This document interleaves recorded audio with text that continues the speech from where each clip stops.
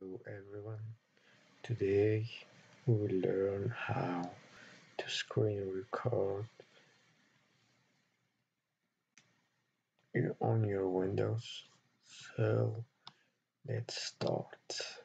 First thing you do is you download the Microsoft Expression Encoder 4.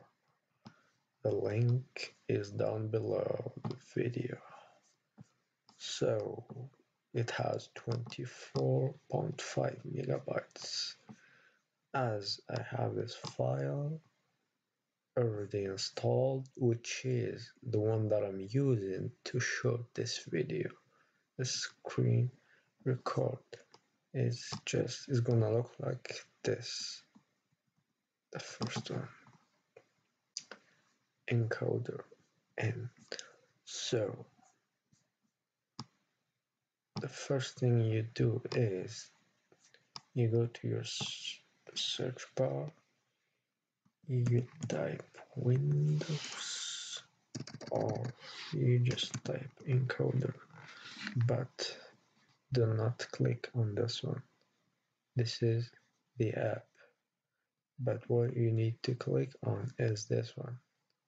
You have to look for Microsoft Expression Encoder 4 Screen Capture.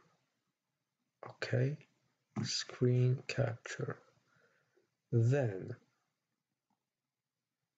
as me, I just right click, then I pinned it to the